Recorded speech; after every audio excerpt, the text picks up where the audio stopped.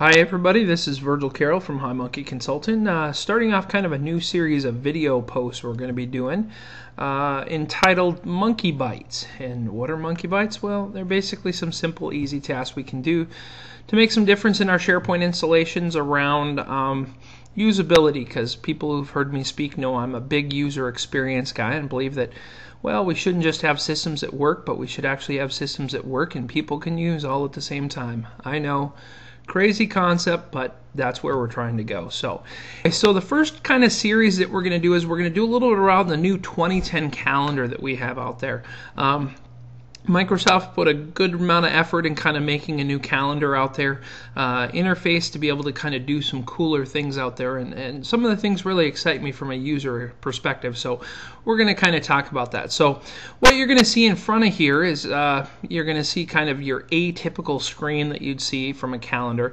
You'll see that we're looking at October 2010 and we're looking at all these different events that have happened out here.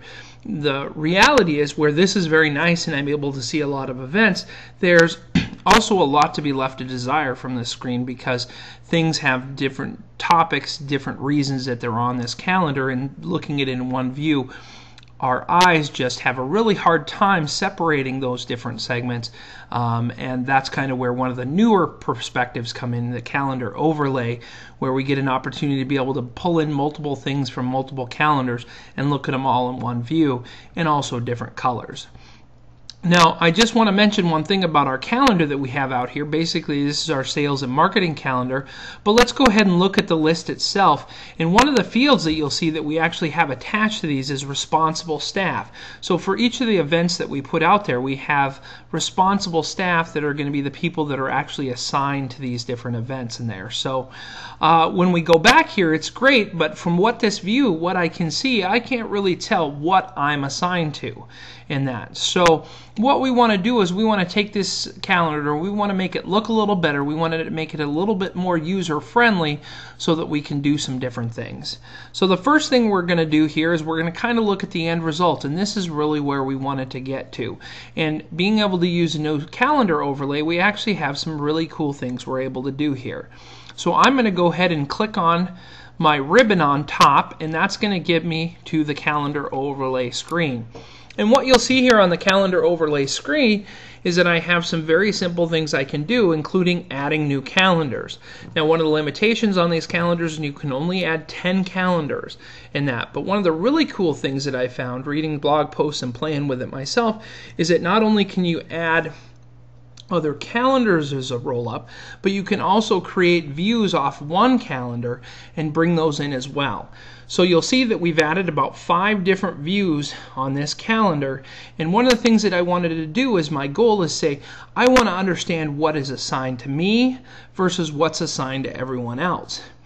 Well, the reality is even though I can very easily figure out what's assigned to me, we're going to do some little tricks to kind of show you how you can show it all at once. So the first thing we're going to do is we're going to kind of look at my stuff. And you'll see that my stuff I very easily added there, and we have our SharePoint calendar in front of us and what we can do with this. Well, you know, as with all of them, you're able to select a color. And one of the things in this kind of from an administrator standpoint is going to be kind of rough is that you do have to copy and paste basically the full URL to where the calendar exists, resolve it, and then actually select the calendar. But one of the cool things is once you've selected the calendar, you can actually also select the view that's been created from that calendar to what it's going to be. So for this one in particular, I selected My Stuff. So when I look at the My Stuff view itself, one of the things that you'll see is what I've done is I've created a filter on this view off my calendar to where responsible staff, that field where we assign people, is equal to me. So otherwise this view is only going to show me things that were assigned to myself. Now, one of the disadvantages of this, and one of the problems that this can cause, is that if we were to look on the other side, well, all the other views would kind of show things assigned to me as well.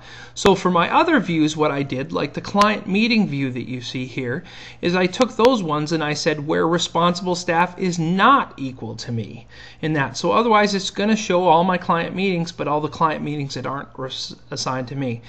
What does that bring us all together? Well, now we have this view here, this calendar, that very easily shows me the different things. So everything in kind of the pinkish red color is things that are assigned to me. So I'm going to go on vacation, and I've got a marketing team lunch, and I have a widget demo, and I have all these things. And the things in the other colors are other things that my team's participating in, but not things that I'm directly responsible for. So I may still be involved in those events, and I still want to be able to see those events on my calendar, but overall I want to be able to differentiate how those are from the things I'm assigned. So something very simple, very easy to do, and to make a much more valuable calendar for us. So that's it for the first Monkey Bytes. We look forward to many more.